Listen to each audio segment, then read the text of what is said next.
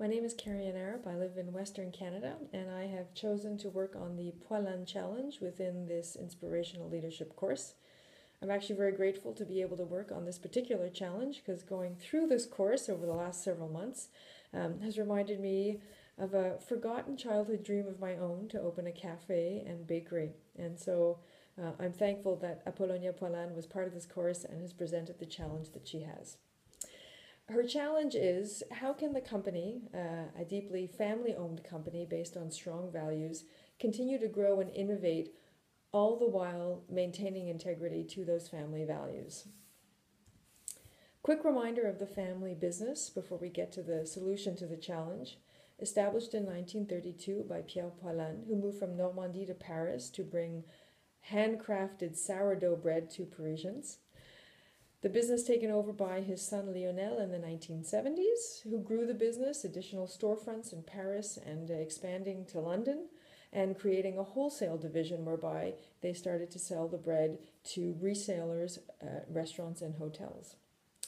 In 2002, the business passed to the third generation of the Poilane family, Apollonia, Pierre's granddaughter, who at the young age of 18 had to step up and take over the family business after the tragic death of her parents.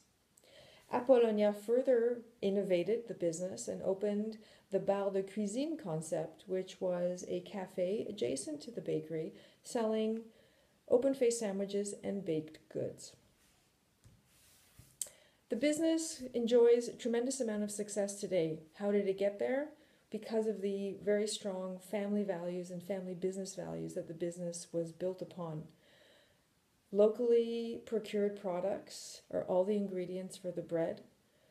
Handcrafted bread, hand-kneaded, hand-shaped, and baked in wood-fired ovens.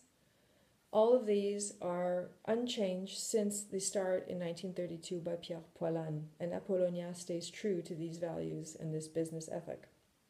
This hands-on approach is really what has enabled Poilane to enjoy the success it sees today. So the challenge of growth, while staying sincere to the family business values, is one really of inherent contradiction. Family values versus international reach, hands-on sort of local approach, growing markets, sustainability versus growth.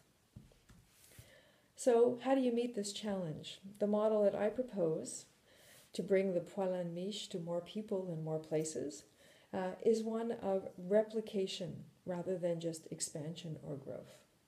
But what does replication mean in this context? Let's take a sourdough loaf. Sourdough is created from a starter.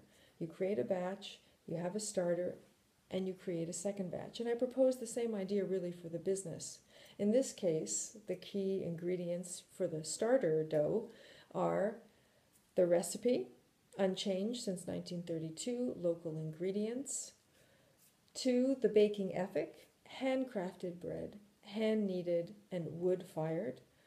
And 3, the business model, the bakery with an adjacent cafe and the ability then to bake and sell as on a wholesale concept.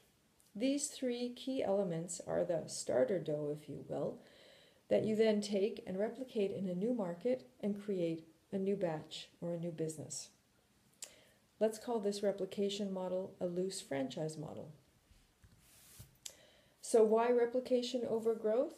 I propose it because it is more aligned with the values of generative and generous leadership and sustainable leadership. And it's very closely aligned with the Poilane values, whereby Apollonia really wants to share the values of the business. And this can be done through this model. So let's be practical. This loose franchise model will first be tested in Canada, a market that is very aligned from a values perspective and also has significant market potential. Sustainability is a key societal value in Canada. The slow food movement is growing here. The 100-mile diet concept was coined in Canada, and there's a great concern for made local, buy local, produced local. Health and nutrition are a value, a conscious lifestyle choice among Canadians. And there's a cultural connection between Canada and Europe whereby food is something that is of high regard in one's daily life. Furthermore, market research shows that high-value bakery products that bring nutritional benefits will likely increase in market share in the coming years. So, this replication model in Canada, I propose a name, Pain Maison de Poilane, in keeping with the French heritage and tradition, but having a new name that represents the new market. The three key elements to ensure success for this model are actually the four key elements. One is identifying like-minded and like-valued franchisees, baker come entrepreneurs come leaders. As good as the bread is, it's the values really that need to be held in the local franchisee so this essential element of the business can grow and expand and be shared.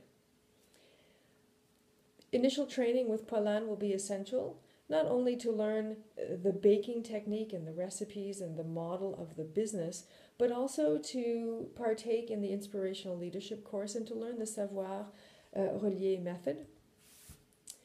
3, a community of bread bakers will be established through this, and this needs to be nourished through deep connections and ongoing connections with head office for new product development, as well as a coordination of a training schedule of internships and exchanges between the bakeries and the bakers.